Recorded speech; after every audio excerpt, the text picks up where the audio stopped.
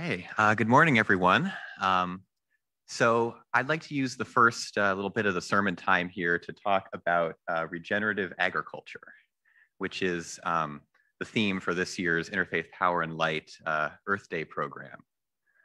So I'm gonna guess that not everybody has heard this term. I know I hadn't until I actually started working in the environmental space about 1.5 years ago. But since then, I can tell you it's really become clear that this is a incredibly big solution. Environmentalists are really excited about regenerative agriculture and what it can do to help us solve a whole range of environmental problems that we've sort of gotten ourselves into over the last century or so. If I can, there we go.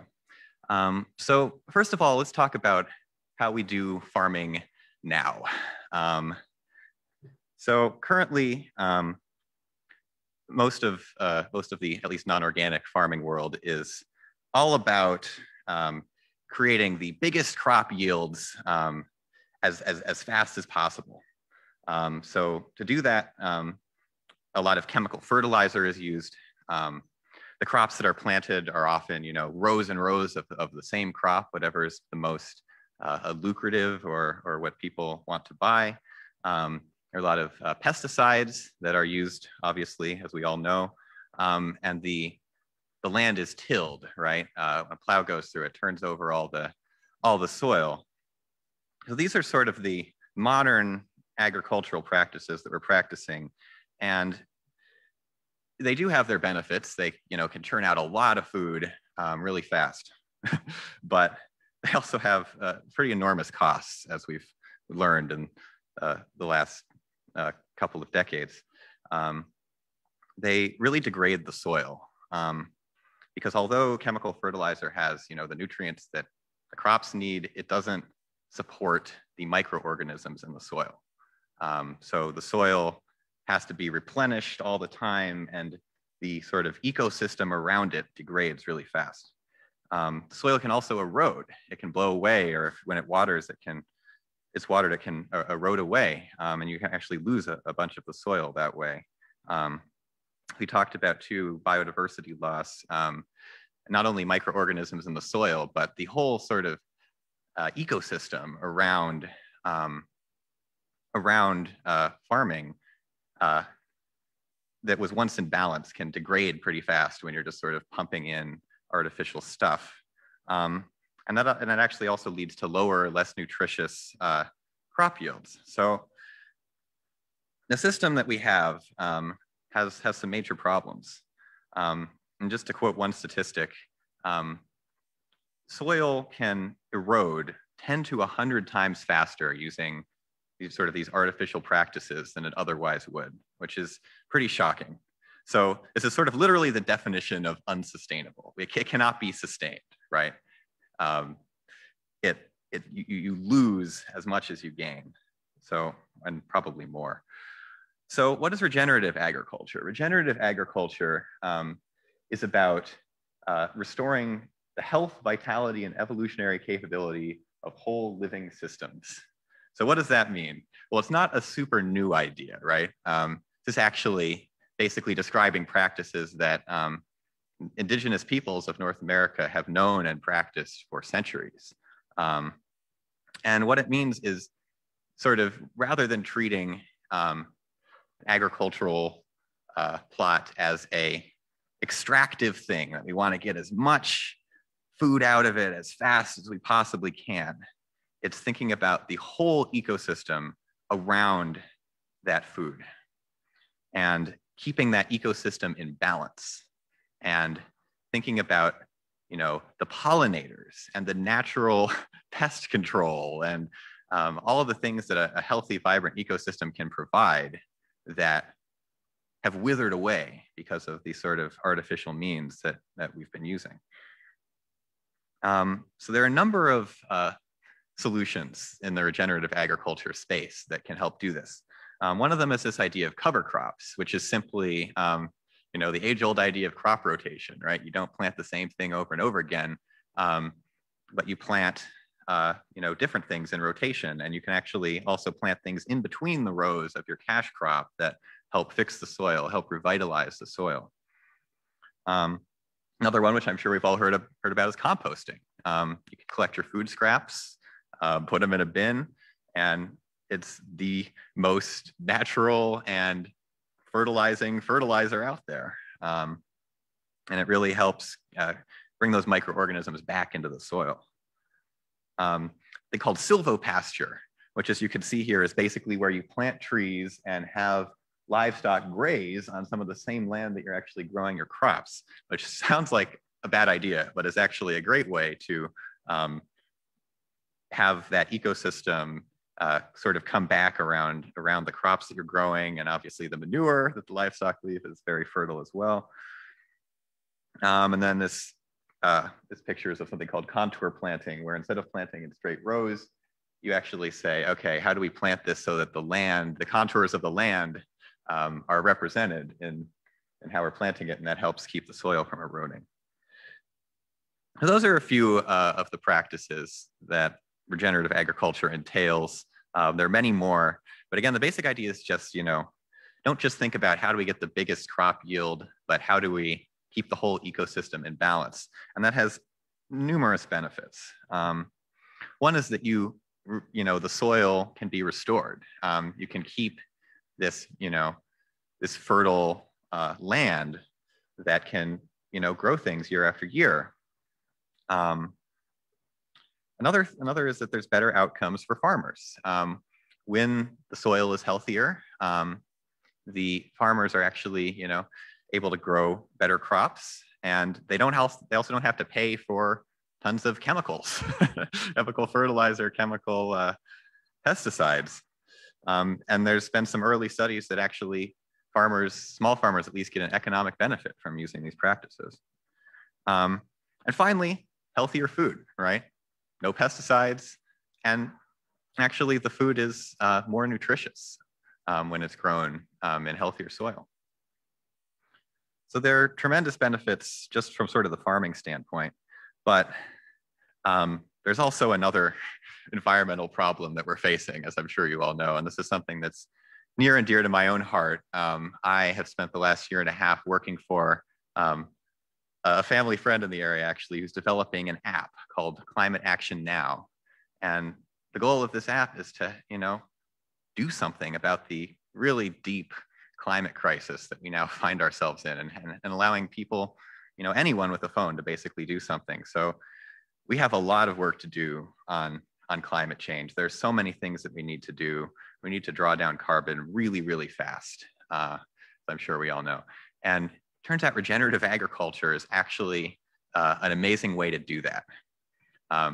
Right now, because the soil has become so degraded, carbon is actually leaking out of much of the soil in our farmland and rangeland.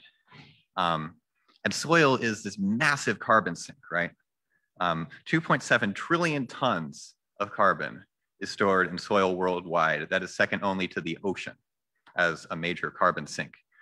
So all this carbon that's stored, right now, as I said, some of it is leaking out into the air and contributing to the problem. But what regenerative agriculture can do is reverse that story. It can turn it on its head.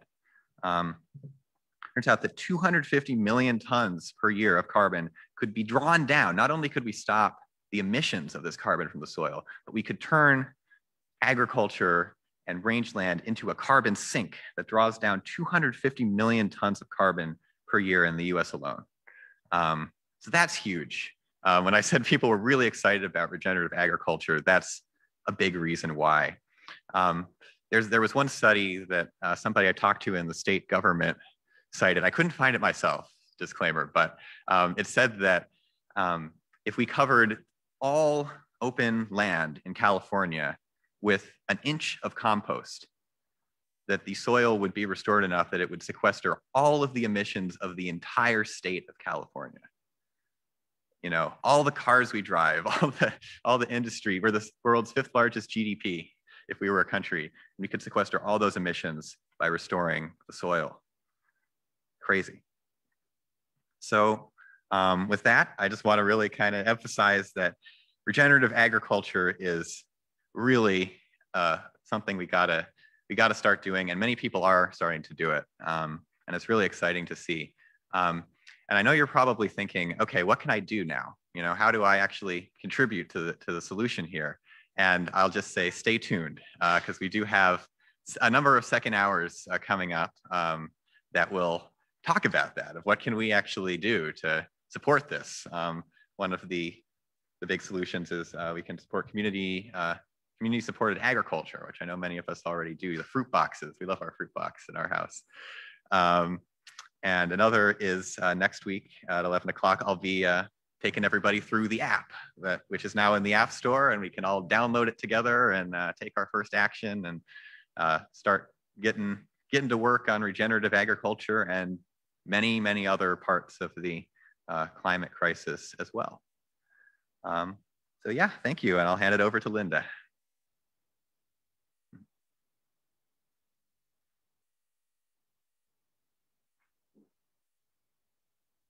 Thank you, Matthew. That was great to get that introduction to what's new and not new. So I'm going to introduce to you what's new and not new. This is the revised 21st century Genesis. Okay. In the beginning, God created the Big Bang, which formed the earth. Now the earth was formless and empty. Darkness was over the surface of the deep, and the Spirit of God was in the universe. And God said, "Let there be a solar system with a sun." And thus was born light. God saw that the light was good, and God separated the light from the darkness by rotating the earth. God called the light day and the darkness night, and there was evening and there was morning, the first day. And God said, "Let there be an expanse between the waters to separate the clouds from the water." So God made the expanse and filled it with nitrogen and oxygen and carbon, and it was so. God called the expanse sky, and there was evening and there was morning the second day. And God said, "Let the water under the sky be gathered to one place, and let dry ground appear." And it was so. God called the dry ground soil and filled it with microorganisms, nematodes, and mycorrhizal fungi. Then God created topsoil for the worms, millipedes, and isopods. Now, I had to kind of find out what isopods were. So you know those little roly-polies, those things that roll up into the little balls? That's what isopods are, okay? Giving each a purpose, and God saw that it was good. The waters gathered, and God called them seas, from which evaporation would happen and turn into rain. Then God said, "Let the ground produce vegetation with roots to absorb the rain and leaves to capture carbon and give off oxygen. Let there be various kinds of plants and trees, each with their own purpose and their own kind of root microbes and microbiota." And the ground produced an abundance of living soil and plant life. And God saw that it was good and worked well together, and each creation doing what it was designed to do. And there was evening and there was morning, the third day. Now you see what we've been given? We had been given this rich, vibrant soil that was there to produce and to be part of a living ecosystem. And over the years, obviously, we've changed it, not sort of knowing exactly what we were doing, but we changed it. If you pick up living soil that's full of organisms, there are more organisms in a handful of soil than there are people who have ever lived on this earth. That's how rich it is. It's, to me, the soil is like a miracle, and it's a miracle what it gives us. And interestingly enough, so 2 nights ago, I'm reading my Union of Concerned Scientists report, and what are they talking about? Soil. So I'll just read you a little excerpt from it. It goes along with some of the things that Matthew was saying. So a new Union of Concerned Scientists report has found that at current rates of erosion, in just 15 years, the United States is at risk of losing more than 8 times the amount of topsoil lost in the Dust Bowl of the 1930s. Now, it takes a century or more for an inch to form naturally. And healthy, living soil needs fewer chemical treatments, stores carbon, and acts as a sponge, protecting farmers and their communities against floods and drought, and keeping fertilizer from polluting waterways. So we understand now that this whole regenerative agriculture, or this protecting the soil, isn't just about us either. Think about that when you're eating your lunch. To me, it's like sacred food that we have, that we ingest. That food is connected to everyone. The farmers, the farm workers, the soil, which prevents flooding, which, prevents all these fertilizers and whatnot going into our waterways. Now, what can we do about it? There are many things we can do. You will find out later from Karen as we're giving our offering that there are actions, simple actions we can take to really make a difference. Matthew's going to do a session next Sunday. Dolly is going to do a session on community-supported agriculture on May 16th. These are all things we can start thinking about.